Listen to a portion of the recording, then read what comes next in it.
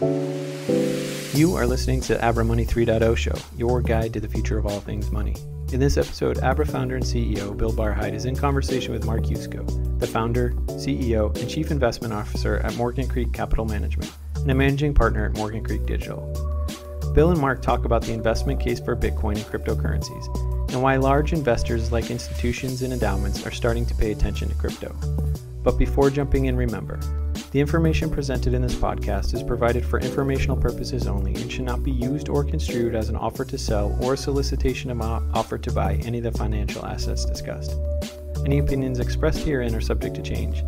Neither Abra nor any of the participants in this podcast make any representation as to the suitability or appropriateness of these financial assets for individual investors. With that out of the way, on to the show. Hey, hello everyone. Bill Barhydt here. Welcome to another exciting episode of Abra's Money 3.0. Really excited to have Mark on the show. We're going to get into a lot of topics ranging from institutional investing in cryptocurrencies, Morgan Creek's philosophy, Mark's personal philosophy on investing, his thoughts for 2020, and a whole bunch more. So let's get into it. Mark Yusko, welcome to Money 3.0. No, Bill, thanks for having me. Great to be with you and looking forward to the conversation. Hey, let's get right into it. So we're in a bit of a short-term run-up over the last few weeks. Those of you listening, maybe in the future, it's January 2020. We've seen a bit of a run-up in crypto. Do you think this is the year or this is the quarter where we start to see like true institutional money coming into the crypto world, or does it happen like so gradually nobody notices it? I mean, what's your thesis / take on that? Yeah, look, I think it's like a kid growing. You know, when you're hanging out with them, they don't seem to grow at all. And then someone who hasn't seen them for a while, like an in-law, says, "Oh my gosh, look how much you've grown." And I think the same thing's true here. Look, institutions act very slowly. They tend to be herd followers.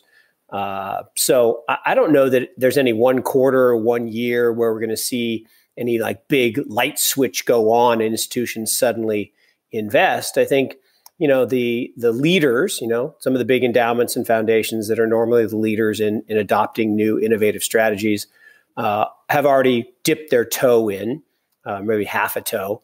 And I think the big guys, pension funds and sovereign wealth, I think they're still struggling with basically the small size of the overall asset class. So I think we'll make continued progress. I think the halvening is a big deal. I think there's going to be a lot of activity this year, a lot of price movement. And one thing about institutions, they definitely suffer from FOMO, and they like to buy what they wish they would have bought. So they will be more active at the end of the year than the beginning. Okay, so let's break that down. If you go to a university endowment or a large commercial bank, I'm sure you're talking to those folks all the time. Yeah. This is probably a different discussion in 2020 versus 2015. Right, where a lot of them heard of Bitcoin. There was no discussion in 2015. Okay, right? so let's return your calls. Right. So what's their perspective now? How obviously some may have returned your calls over time, but how have things changed in those discussions over the last 3 to 4 years? And what do you expect is going to happen now throughout the course of this year? Yeah, look, I mean, it's a really great question. I mean, 6 years ago, and you and I have talked about this when we've been together in San Francisco. So 6 years ago, I came to San Francisco and hung out with my friend Dan Moorhead. And he said, "Hey, I'm shutting down my hedge fund. I'm going to start this fund to focus on blockchain technology and Bitcoin." I'm like, what? You can do what? Why would you send back $1 billion? 2, what exactly is Bitcoin? 3, okay, I get blockchain, infrastructure, technology, innovation. Okay, love that. I'm in. Now, that was the first of my many bad decisions, right? That fund's up 11x. Bitcoin fund's up 150x. So missed that one. So for the first 2 years, a lot happened kind of from 2013 to 15. I wrote about Bitcoin in my quarterly letter. I write these long quarterly letters. I wrote one paragraph in a 40-page letter talking about Bitcoin might be an opportunity. It had just gone from $1,000 to $500 first quarter 15. And I had clients say they'd fire us. Literally say, "Don't talk about that stupid stuff. It's not a real asset." And so that's how little interest there was in 2015. You fast forward to first quarter 2017, again, 2 more years, that's when the FOMO was starting to begin. And you had seen a few intrepid endowments foundations step up with Andreessen Horowitz or with Paradigm, the spin out from Sequoia. But there wasn't really a ton of interest yet. And actually, I'm early on Paradigm. Paradigm wasn't until later in the year. But there really wasn't a lot of interest. And I use the example of back then, 2 years ago, we launched Morgan Creek Digital, operating subsidiary of Morgan Creek Capital. And 90% of the people we called on, existing clients, new prospects, 90% said, don't darken our door. Don't even talk to us. Now, the ones that did meet with us, 90% of them said, no, not interested in your first fund, go away. So that's 1%. That's a tiny number. Now, here we are 2 years later, 2019-20, and now 70% still won't return our calls. But that's a 3x increase. Right? That's 3 times as many prospects. So that's actually pretty good. And we have been successful in getting 6 institutions across the line into our venture funds. But look, we're so early. We're so early in this transition, which is awesome. It's huge. Yeah. So now when you talk to an endowment or a bank, I mean, are they interested in cryptocurrencies, or is it more about, let's talk about blockchain still, or is it let's talk about stable coins? I mean, what do you think is really driving, if anything, their interest in our world today?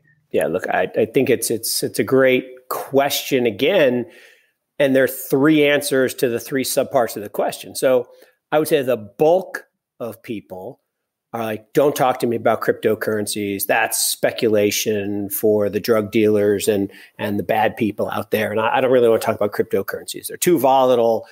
I'm a fiduciary. I can't have that in my portfolio. Well, in fact, the first big client we got into our venture fund. So we started first with a venture capital fund to do, infrastructure investments in the underlying companies that build out the infrastructure, like Abra and others. And people are trying to build out awareness and the use case for crypto. Later, we did a joint venture with Bitwise and did a digital asset index fund because some of our clients said, hey, I want some crypto exposure too. But our first client for the venture fund said, after a 2.5-hour board meeting, the guy goes, so wait a minute, I got to go tell my guys that I just committed their pension to drug dealer money? I'm like, no, that is not what you're going to tell them. Okay, what you're going to say is, faced with the future of traditional assets, 2% from bonds, low single digits for stocks, we have to make 7.5 as fiduciaries. We've got to find alpha. We've got to invest in innovation. We've got to look at venture capital. So that's what we're doing. He says, okay, good, I can get behind that. Mm-hmm. So I think there's a small number of people, very small, who are willing to look at blockchain infrastructure and invest in innovation. Then there's a small number, even smaller, that are willing to put a little bit and speculate in cryptocurrency itself. And I think the thing that people just don't want to talk about yet as institutions is, how does this whole ecosystem change? And, what we believe, and I know you believe the same thing, right? That every stock, every bond, every currency, every commodity is going to be tokenized. It's all going to be digital. They're going to be the same assets. They're just going to be digital and cryptographically secure. And so everything in a fiduciary's portfolio is going to go this direction. So they better get ready. Yeah. Now you've actually almost structured your entire life around this idea. I mean, talk about Morgan Creek, right? You've got a venture arm, you've got like a capital markets arm. How does this all fit together then with this broader thesis of crypto that you're talking about? Yeah, look, it's been a great journey. And 15 years ago, we launched Morgan Creek Capital. We started as an advisory firm. We did some fund of funds. We did some direct investing, did some co-investing. We still have many of those businesses. We still run private equity fund of funds. We still run a Chinese growth equity fund. We still run an emerging markets fund, a long-short hybrid hedge fund.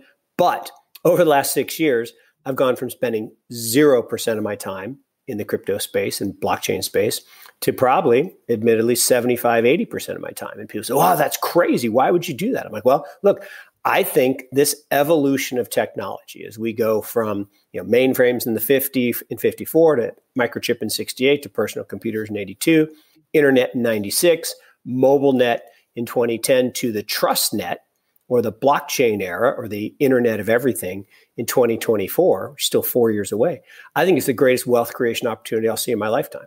So we are spending a lot of time. I went out and I partnered with some guys to build Morgan Creek Digital. We run venture fund. So we raised a venture fund 1 2 years ago, about a $40 million fund. We're out raising our second fund, a $250 million venture fund, closed on about $65 million of that, led by these 2 big pension funds out of DC, and first pension funds to cross the chasm. So we're pretty proud of that. Yep. And we also did the digital asset index fund to get people some exposure to liquid crypto. And as I said, we have capital markets activities. We make direct co-investments across the space, and we're looking to help any way we can advance the ecosystem. Yeah. And so you're clearly not busy enough and you need some work to do. So we'll get you a list right away of how you can help the ecosystem. Well, I appreciate that. Maybe I can volunteer to work with you guys a little bit. That'd be good. Yeah, that's phenomenal. I mean, you've got to be one of the busiest groups in the crypto space with your hands in incredibly interesting things. So talk to me a little bit about your international perspective on all of that, right? So everybody, most people here in SF, where I am, are very US, but they're very SF, Silicon Valley centric. But obviously, it's mostly US centric. I mean, this is obviously a global phenomenon, which is one of the things that excites me the most about it. And so, what's your take on that? What do you see differently in your travels outside the US versus in the US? And how do you think it's going to evolve over time? No, look, I mean, you personally and Abra, as a company, have been so great in thinking about this globalization and really embraced the global nature of this asset or these assets, plural. What I think is really amazing, right, is Americans, we're really funny, right? We suffer from home market myopia. We think all the smart people live in America.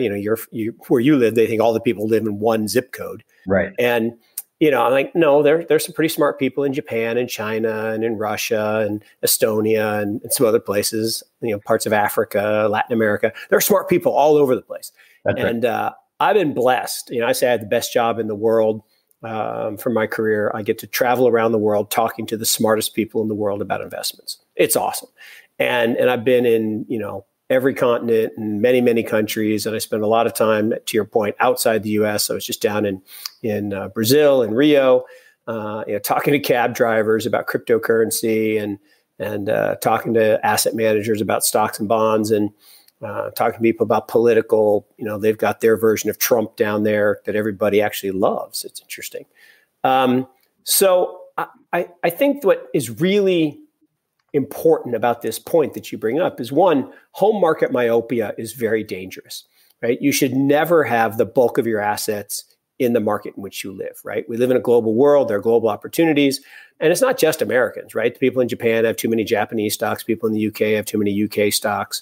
People in China have too many Chinese assets. So it's all of us suffer from it. But it's very dangerous to your wealth long term. And if you think about the biggest opportunities in the world, they tend to come out of these areas of innovation. And innovation doesn't just happen in Silicon Valley. It doesn't just happen in the United States. Some of the best innovation on the planet today is happening in China. They are crushing us in things like AI, 5G.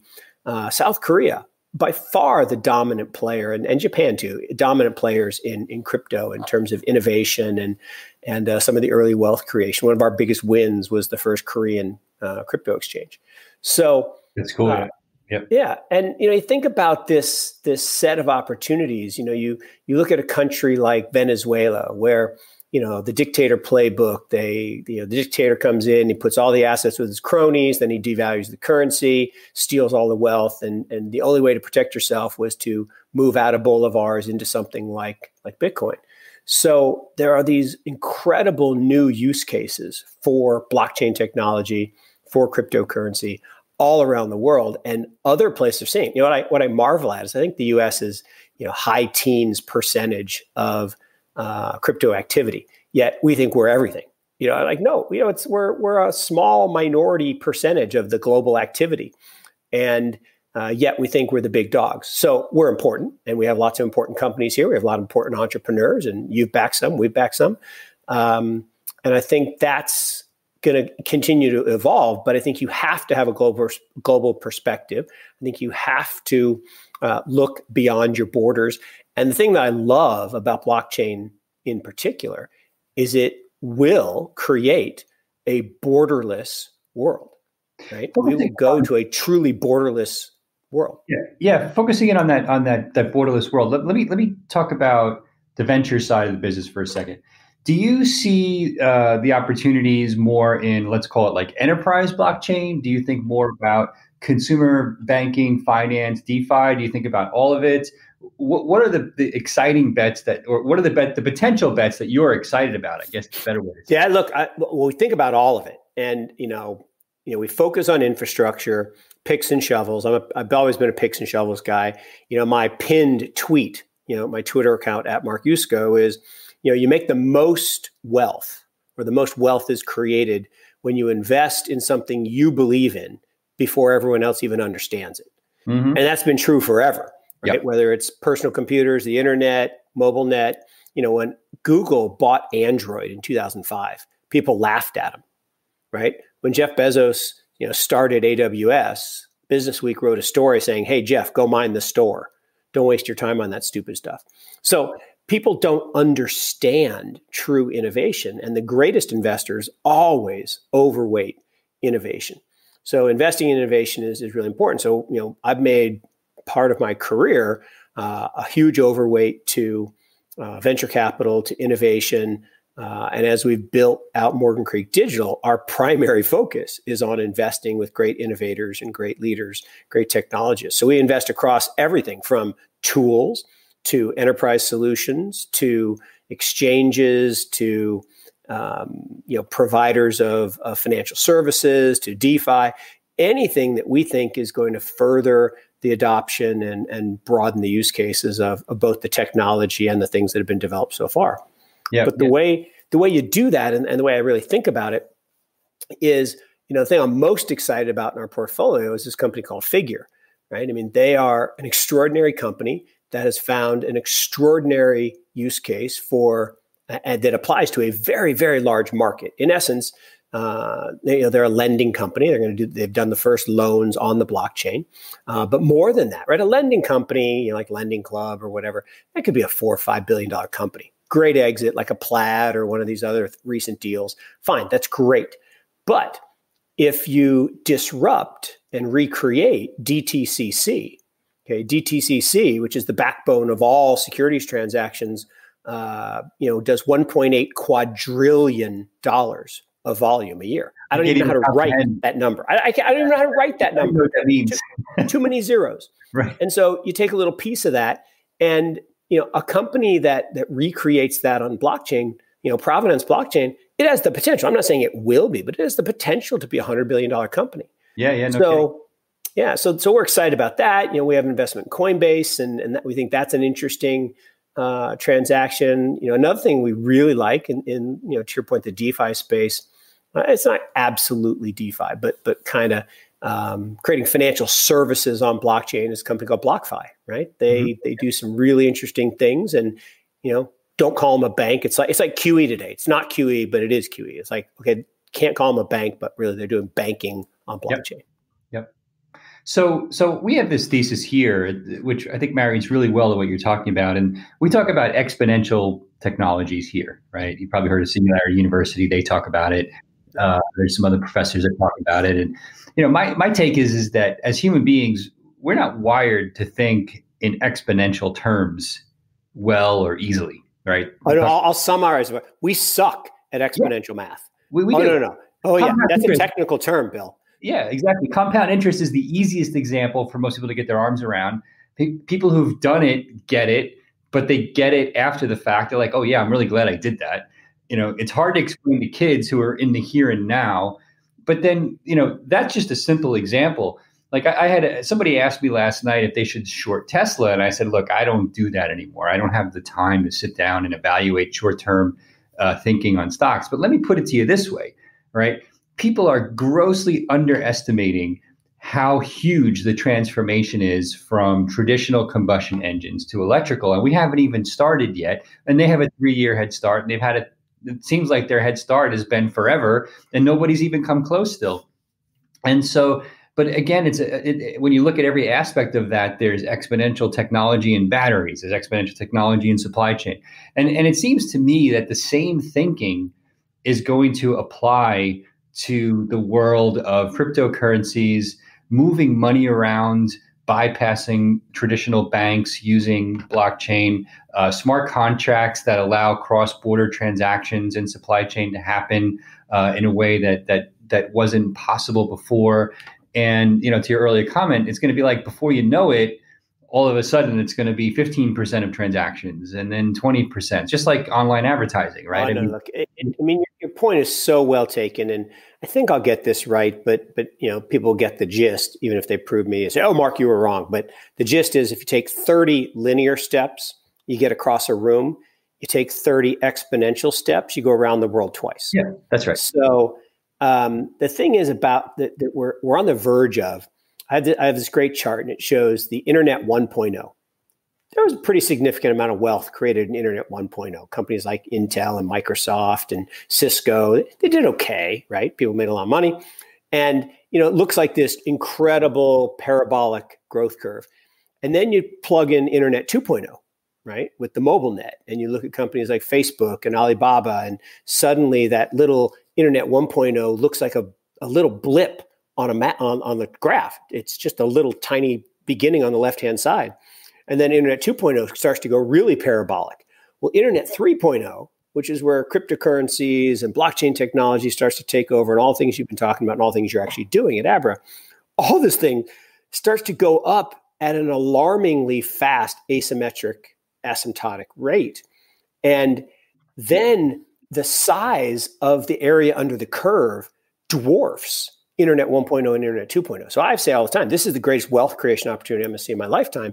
And it's just math. And I actually have a hashtag for it, just math, right? This is not rocket science. It is literally just simple, as you said, exponential math. The problem is the human brain isn't wired for exponential math.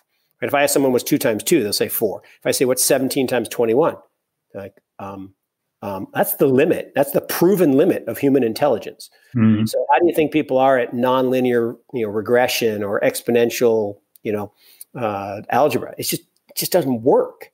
And so as we think about why do most people miss these huge investment opportunities, who bought Amazon when they went public and held it for the last 20 years? Jeff and his mom and dad. That's it. Right? Because nobody believed it. And every time it went down a little bit, they bailed. So when was the good time to sell Amazon? Never. So same thing with Bitcoin, right? It's been the most volatile asset, over the last 10 years. It's also been the best performing. Now, I actually don't include the first 5 years. That was mostly drug dealers and a few other people. But the last 5 years, those are real. That's a real asset class. You could have put $6.7 billion into the asset class, which is 1% of all endowment and foundation assets over the last 5 years. And the endowments would have earned 9.2 instead of 7.2. And had it gone to 0, which was a non-zero probability 5 years ago, they would have gone to 7. So that's a 10-to-1 upside downside ratio as an investment. And you just got to get there. So hashtag get off zero. As a fiduciary today, as an investor, you cannot have zero exposure to this asset. You can't. Yeah. I'm sensing a little excitement here. So that's great. Let's leverage that excitement to make it real. So it's January 2020, possibly February by the time people are listening to this. What are your top 3 theses or predictions or whatever you want to call them for 2020 as it relates to this world? Yeah, look, I think so. One, and everybody's talking about it, and there are two camps. One is it's already priced in, and the other is it's going to be huge, and it's the halvening. Or the halfinning, as I like to call it, in deference to our dearly departed brother in crypto, maybe Satoshi Nakamoto, if we want to go deep in the conspiracy rat hole. So, but look, the interesting thing about this is if you look over time, what is mining? It's an unfortunate term, right? Mining implies digging and production. That's really not what mining is. Mining is simply pointing computing power to secure a computer network. And the Bitcoin blockchain is the most secure network in the world. Never been, one fraudulent transaction ever, hundreds of billions of transactions, not one fraudulent transaction. And it's the most secure and most powerful computing network on the planet. Why? Because people are compensated for contributing hash power or computing power to the network. So every time the halvening occurs, what is the halvening? It's the reward that's paid to miners per every 10-minute block. Okay, gets cut in half. So it was 50, then 25, then 12 and a half, and it'll go to 6.5. Every time that happens, if you think about it, just the math is that the price needs to adjust to compensate the miners, because the miners' costs are basically fixed for electricity and cost of hardware. And so the price will rise. And as soon as that adjustment occurs, what happens? People see movement. And since the ecosystem is still mostly guys, and guys are hunter-gatherers, and we only see things if they're moving. It's like my wife says, go get the ketchup. I open the refrigerator door. There's no ketchup in here. I can't see it because it's not moving. So if it were moving, I could see it. But so what happens is the FOMO kicks in, and we're going to get another spike after the halvening this year, probably in price. And could we break the all-time highs? I actually think we could. So I think this is going to be a very exciting year for the price of the Bitcoin network. I don't think really anything fundamentally will change, because fundamentally all it does is get better every day, every week, every month. The fundamentals just get better and better, more adoption, more uses, more wallets. So I think that's one thing I believe. Second thing I believe is that the expansion of use cases of blockchain technology broadly, and specifically things like Ethereum and other DeFi related projects, I think will start to rapidly expand. Again, to your exponential point, it's not a linear expansion, it's an exponential expansion. But at the beginning of exponential growth, it kind of looks linear. It doesn't feel that big. But as you start to get further out on the curve, the asymptotic movement starts to increase. And I think that'll happen. And I think we'll see some really exciting projects and use cases. And then third, I do think, to your first question, I think we will finally start to see a little bit of what I like to refer to as the great wallow money. There is a massive amount of capital in institutions that these fiduciaries are struggling, and they're faced with this very sad dilemma that, we know the return on bonds for the next 10 years. 10-year yield is what you make for the next 10 years. So that's 2%. We know that equities are highly stretched in valuation, and likely the forward-looking returns are going to be subpar, probably low single digits. And we know that the illiquidity premium, while it's still positive, is probably going to be challenging for everybody to be 100% illiquid. Yep. Because they have to pay for the withdrawals from the pensions and things. Yep. So I do think that a focus on innovation, and particularly innovation as an asset class, is going to continue to rise, and that's going to draw people into this space. And people are going to finally, one, return our calls and listen to our pitch, but also they're going to see the benefit of focusing on that innovation, focusing on that blockchain is a technology. It's a technological evolution. It's not revolutionary, it's evolutionary. And it truly is just an operating system. The same way that DOS was the operating system for personal computers, TCP/IP is the operating system for the internet, iOS and Android are the operating system for the mobile net, and blockchain is the operating system for the internet of everything, or the internet of value. And probably the 3 point or 3B on 3A is maybe the biggest realization will be that the same way that the internet changed information over IP, and then voice over IP, so voice over internet protocol, money over internet protocol, people will finally have that aha eureka moment and realize this really is the biggest thing technologically we'll probably see in our lifetime, which is the complete transition of money and how we think about money. And we move to a borderless world where there's frictionless transactions, and it's all enabled by this incredible technology that allows us to move anything of value over internet protocol without a trusted third party, without an intermediary, without a rent-seeking intermediary. So, the banks are all excited because they're all reporting record earnings. Yeah, right. It's not record earnings. They were handed money by the Tax Act for contributing to Trump's campaign. And so now they get to report 1 year of good earnings. Woo, big deal. Okay. Their long-term prospects are really less bright given that they can be disrupted mightily by blockchain. Yep. Yeah, I totally agree with that. I think, you mentioned Figure, very bullish on that space. I mean, Abra is also, we very quietly already lend in the background. We're doing work in that area. I think there's a lot of opportunities in DeFi. And to me, it's like an unbundling almost of the banks. Yes. Back in favor of the consumer, right? You think about fractional reserve banking, that system is not set up really to help the consumer. It's really set up to optimize profits for the banks at the risk of the consumer, because the banks. Wait, Bill, wait, you're telling me that the Rothschild cabal that has been in charge of the banking system for about 400 years is self-interested, that they don't have the consumer's best interest at heart, and that, from 1776 to 1913, a dollar was worth $1 in the United States, a little fluctuation around the wars, but basically was worth $1. And since the creation of the Fed, which is basically just a copy of the Rothschilds' original original central bank in the Netherlands, the dollar's gone from $1 to 5 cents. So it's just a stealing of wealth and loading it up into the banks.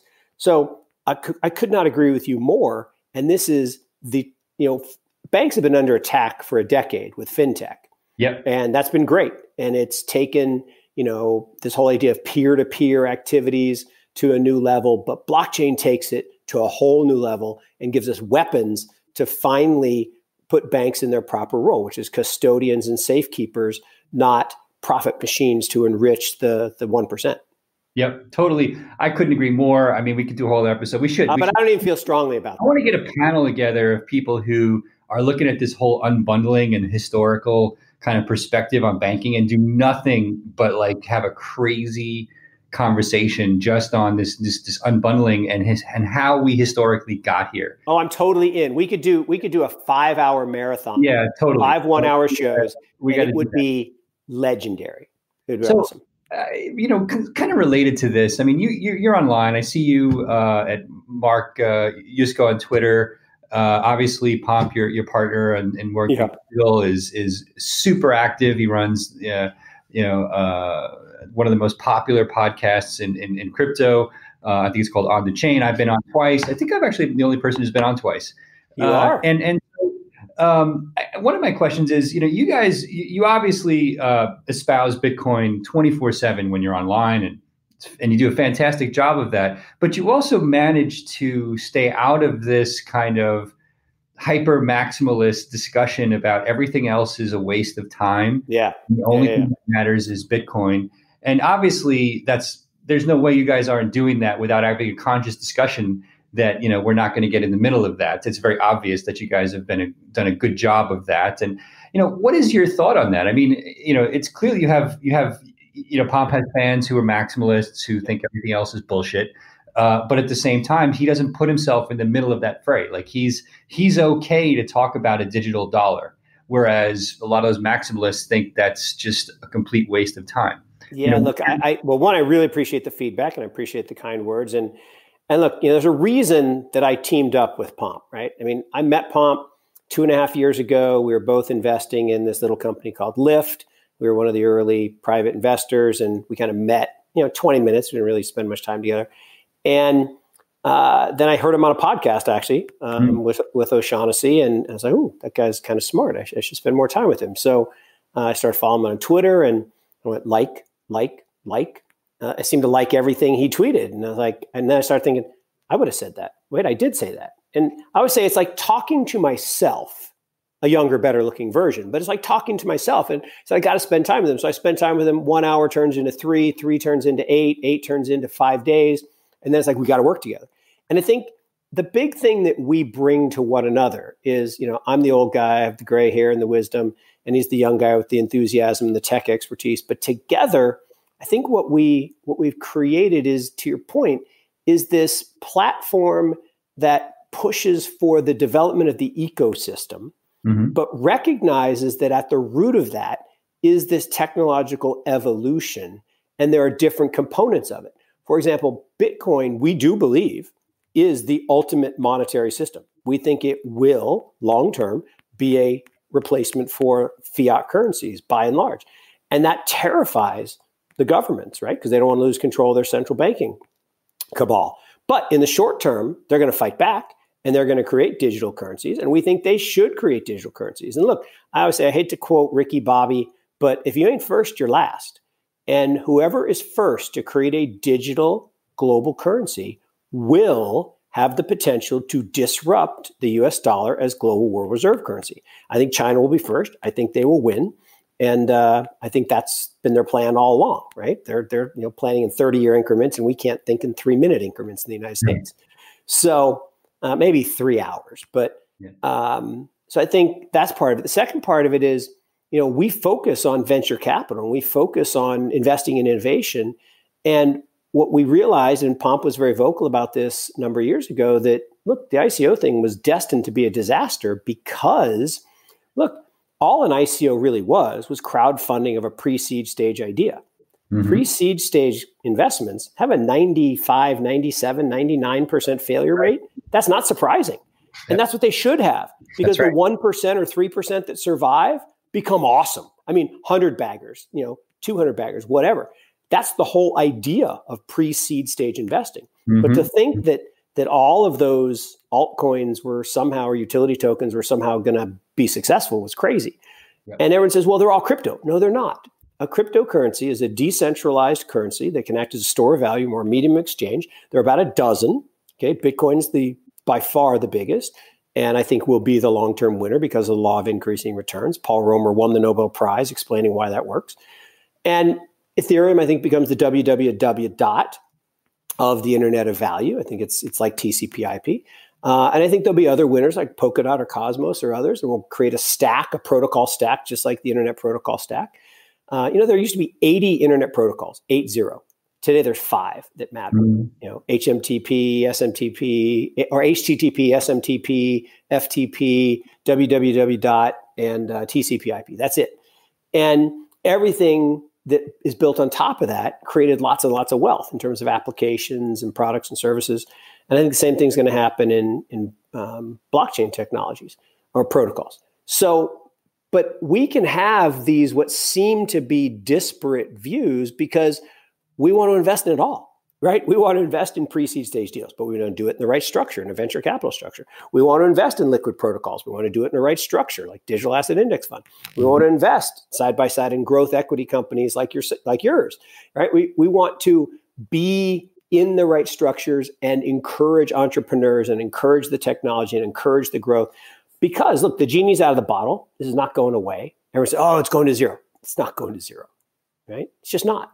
And no matter how many times it goes down 50, 60, 70%, again, it's just like Amazon. Amazon, 20 years, been a public company. It's at a double-digit drawdown every single year. Average drawdown, 31%. Twice down more than 90. Wow. Okay. Volatility is your friend in wealth creation. Everyone fears it, but you want to seek it. And you want to have the ability to make lots of small investments. Some of them go to zero, but you double down and triple down and quadruple down on the winners, and you ride these winners to great, great wealth creation by, again, focusing on innovation, invest in innovation, treat it as an asset class, and then partner with the smartest, most passionate entrepreneurs. That's awesome. I mean, we got to use that in our. Oh, feel free. In our for people investing. I mean, that's just fantastic, well said advice. So if I'm an entrepreneur and I'm convinced that after this, which I'm sure thousands are going to be, that Morgan Creek should be investing in my company, where do I go as an entrepreneur? Is there a website? Do I just go to? Yeah. So lots of ways to get to us. So morgancreekcap.com is the website. Email, just myusko@morgancreekcap.com. Although not very good at email. I kind of suck at email, actually. Technical term. I'm actually pretty good at DM on Twitter. Not great, but I'm better at that. So at Mark Yusko, you DM me. It's a good way to find me. And Pomp's easy to find too, but he's a little more popular than I am. So, but no, we're out there. We want to be reached. We haven't talked about our other partner, Jason Williams. So the 3 of us are on Twitter a lot. We're easy to find. But seek us out. Look, our job is to partner with great entrepreneurs. And, I've made this a habit for the 30 years I've been doing this, that I want to talk to everybody. because I never know when the next great idea is going to come through the door. I don't have a monopoly on good ideas. In fact, I don't have lots of good ideas myself. I like to borrow or steal good ideas from good, smart people. But I do have, I had a great mentor, very lucky. I had a great mentor, Julian Robertson, famous hedge fund manager. And, he's mentored so many great people, and I've interviewed them all. And I asked him, what separates Julian from the other great hedge fund managers? What makes him one of the best of the best? And every single one said the same thing. And I've tried to emulate it. They said he has an uncanny knack for pressing his winners, right? When he's wrong, he admits it and gets out to live to fight another day, but he will double up. And that ability to double up and to press your winners and to really ride, the innovators and the wealth creators is an amazing thing. And if you think about your own portfolio, right, that's what we should all do, right? We should all make lots of little bets, and then we should press the ones that are winning, and we should not worry about the ones that go away. But most people do the opposite, right? They water their weeds and pull their flowers because they're so worried they're going to lose their gains. So. Right. Fantastic. Okay, so Mark Yusko, thank you so much on behalf of the Money 3.0 Abra community. This has been awesome. One of our best episodes, I believe, and can't wait for people to be hearing this. And thank you so much for joining, and let's wrap it there. This was a really exciting episode. Thanks again for joining. No, Bill, thanks for having me. Look, I love doing podcasts with really smart people who have prepared in advance, have great questions, and I could talk to you all day. It was just so much fun. Well, we're going to take you up on that. We're going to have you back. We're also going to revisit the predictions. We like that. So we'll wrap it there. Thanks, everybody. Have a great day, and we'll see you next time on Money 3.0. Thanks again for listening to the Abra Money 3.0 show. We hope you liked this episode as much as we did. If so, please subscribe to the show wherever you get your podcasts and download the Abra app wherever you get your apps. Thanks again.